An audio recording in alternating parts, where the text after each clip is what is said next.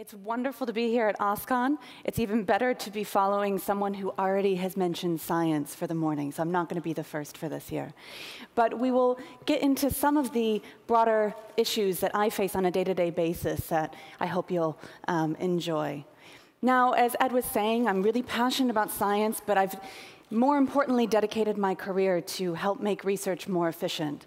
This is the reality that I'd love to get to. It's one of my favorite XKCDs, and being at OSCON, I felt XKCD was almost a mandatory tick on the keynote checklist.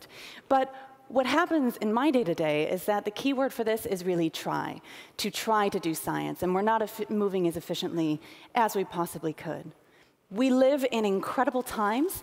Anyone here that has been paying attention to things in the news has seen not only with the announcement of the Higgs boson, but we can now sequence DNA with devices that can fit into the palm of your hand. That's from Oxford Nanopore. It's a technology that came out this past year that allows you to do protein sensing and advanced discovery in ways that we never even imagined before. There's different age groups that we can now put science in front of. It isn't necessarily locked up in traditional university anymore. We've got movements such as the DIY bio movement and garage biology that are breaking these things apart, making them more accessible to people outside of traditional disciplines, bringing together through things like the iGEM competition at MIT, those from computer science, chemistry, engineering, biological sciences, and getting them to collaborate and share ideas, which is incredibly exciting to someone like me. We also have things like the Large Synoptic Survey Telescope, which is currently being built in Chile. This is something that's got the largest camera in the world, 3.2 billion pixels for this, that can take in 30 terabytes of data nightly. I mean, that to me is really tremendous. Yet, in my day-to-day, it's like trying to push a castle and just have one little person with their hand up trying to change the practices so that we can really maximize what we're doing on a day-to-day basis. More often, the reality in my world is that we're still dealing with some of the archaic principles carried over even from the 1600s. If you think back to when scientific publication kicked into high gear in 1665, still some of that practice is emerging in our day-to-day ways of approaching research and knowledge sharing, and it needs to change. Also, while I have the castle up here, some of the other technologies in the last 7 to 8 years that I've been engaging myself in these discussions, when it comes to people wanting to make Science 2.0 or Science 3.0, and apologies to Tim in the front row for pointing fun at the Web 2.0 aspect, we're not even, if you want to use that as the way we describe it, even at Science 0.5. And it's almost like trying to build this castle on a sandcastle foundation. It's just not going to be scalable, and I'll explain to you why. So when it comes to what our future was supposed to be, this was, where is my jetpack? My day-to-day is, where is my data? When it comes to academic research? Where is my ability to reproduce experiments? Something really fundamental if you're going to build upon discovery and try to find new things out. Where is my incentive to change? Scientists can be really stubborn human beings. And if the incentives aren't there, you're not going to see the behavioral adoption, and I'll go into a little bit more from this. So my story, I'm sure many of you have come across those that have emerged into scientific disciplines that didn't necessarily get trained in that, or those that did that will relay stories to you of how when they were a kid, they looked up at the stars, they wondered what else was out there, and they went on to become astronomers or high-energy physicists. Or those that were really in detail looking at the dirt and the materials that went on to become engineers. But my story from this, I didn't start off as any of that. I started off as a crime journalist, in Boston. But my story actually comes from the frustration that comes along with watching someone that you love deal with a disease that no one understands, that they don't have therapies for, that's affecting their livelihood, and hitting that frustration and that wall. Now, luckily enough, I was in Boston. I was over at MIT. I had the means of dealing with and engaging with others that were also frustrated by this system. And we set out to try to understand, okay, well, what are the roadblocks? Why is this happening? I can be a really stubborn human being at times. And so setting out and trying to deal with this problem, not coming from the research side of things, I said, you know what? I'm going to fix you. My friend just laughed at me, as you would. But was in the right place at the right time to start to pour myself into research in this area, right when the science division at Creative Commons was getting off the ground. Now, as part of the laundry list of reading that I did when we were trying to actually identify what the problem was, there was everything from looking at some of the mainstream issues and some of the more upstream issues, understanding that it wasn't necessarily patents or papers that were the real problem. People couldn't do their research. But trying to figure out how to disrupt that, we brought back to the innovation theory of Clay Christensen. This is a reference to the innovator's dilemma, the Mudslide hypothesis, which he posited in 1997. Clay is a professor over at Harvard Business School. And this is really just a perfect way of encapsulating the problem that we're dealing with. And it even applies to the sciences. So for those of you that aren't familiar with what the Mudslide hypothesis was, this was looking at how those that were, at the time, the technology giants, and when it came to manufacturing, that were producing 14-inch disk drives for mainstream computers, mainframe computers, got completely taken to the cleaners by those that were putting out 8-inch disks, because they totally missed the mark. It wasn't because they weren't technologically capable of developing something that was smaller, that had less memory. They just didn't see it on the horizon.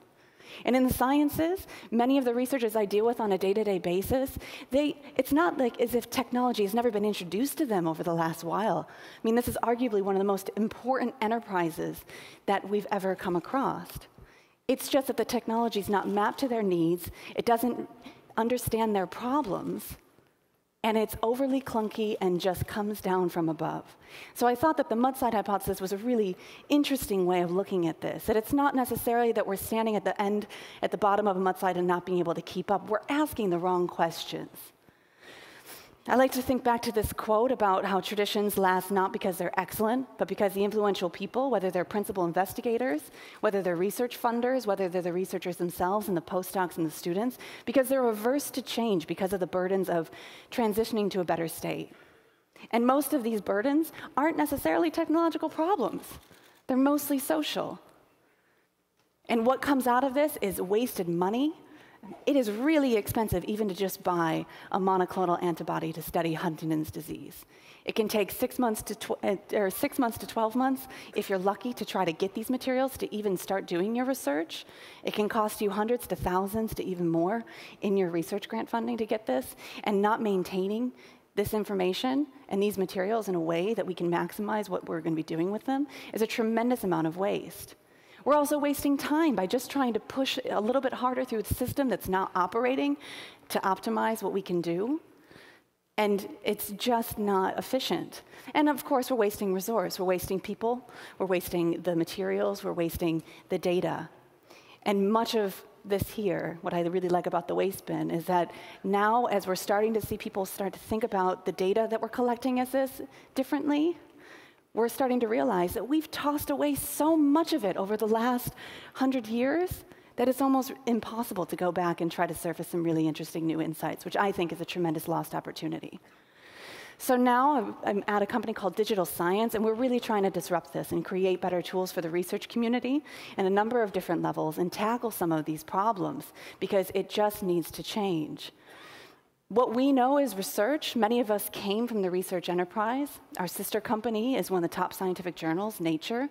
And we have in-house this expertise and this intrinsic notion of how we can really try to make the world a better place and change these systems once and for all.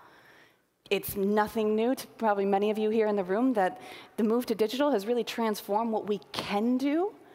But what I'm going to posit for the rest of this talk and hopefully draw some light on it might seem a bit elementary for this audience, but some of the baseline assumptions that have been completely glossed over in the last while that are really going to start having a significant impact on how efficiently we can do the research we're doing nowadays, how we can preserve it for generations to come, what our legacy is going to be. I mean, this information, it's really our humanity. This is at the pinnacle of what we do as discovery.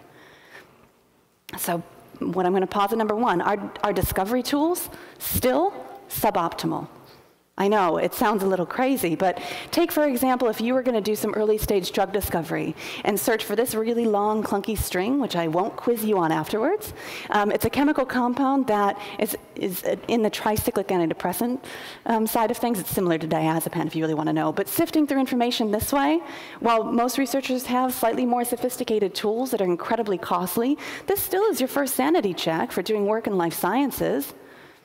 Specific databases, really no better. This is a recent screenshot from the USPTO website. I mean, it looks like a GeoCities site that I crafted when I was a student. But beyond that, I mean, this doesn't even get into some of the other issues when it comes to patent literature and trying to figure out if you can do science in a more meaningful way, because it, by its very nature, tries to obfuscate it, almost as a scare tactic for researchers in pharma. But we can better streamline search. If you think about putting the tools in front of the researchers, searching by being able to draw a chemical structure, that's just how chemists think. But for some reason, it's taken us until now to start to realize that optimizing the way that we approach the problem is probably a better way of going about it. And you can then start to link it to other bits of knowledge that you have, whether it's in the paper, whether it's the data set, all of these things that should seem so basic, but we're still catching up. Our mediums are evolving, but our systems are not designed, or at least not until recently, to even capture some of this information. Most life sciences labs, you're still dealing with paper notebooks. By some laws around the country, you can't go through and delete anything from it, so all of the efforts to digitize these things are lost. But you also need to take into consideration, which freezer is my material in? What plate? This is still managed by poorly annotated Excel spreadsheets and Post-it notes in most labs. Some of the most expensive research that's being done is managed by Post-it notes and poorly annotated Excel spreadsheets. The ordering and processing information so you know how much of something's left. How to even go about the experiment, the cookbook, the recipe, the protocols for this, and all of the miscellaneous literature, because we're not incentivized to track it. Even the expiration dates. Biological materials have expiration dates. Do you know how often and how much money gets wasted because no one paid attention to that jug of milk in the freezer? And this is something that needs to change. We're also facing a massive perception issue. The social issue is something that I've spent the last 8 years of my life trying to get around. And these walled gardens and silos that many people have talked about, whether it's in pharma, whether it's in academic research, whether it's just our own inherent instincts to protect the knowledge that we have, is really starting to bite us. And we're getting a little bit better about it, but it is still not helping. We're locked into old mechanisms. If you think about how science is rewarded, the golden ticket in this case is still the scientific paper. Go back to 1665. The notion of writing something down on a piece of paper and transferring knowledge that way, it was never meant as a way of locking up information. Even when citations came about, do you know in the 1950s and the post-war time that it was meant as a way to better manage information? Not to lead to this whole competition and means of not being able to validate experiments or capture other information inputs that might reflect scientific contribution, the data, the code, the biological material someone makes available, their collaborations, their imprint on society. But we're still logged in something that is dating back to that side. We need to rethink our approach. Not only because I'm frustrated, but because we can do better. We can maximize and reuse this information in new and novel ways. We've got the technology there. We just need to get the rest of it out of the way. Design decisions are key. Having spent a significant portion of my career working in the open side of things, I've watched time and time again, open systems outpace closed. And there's a place for both of them, I believe. But when it comes to scientific research, much of it is unnecessary. Many of the barriers are unnecessary. And really allow for network effects. I mean, this is one of the most important enterprises that we have. And it's time that we redefine performance. Thank you.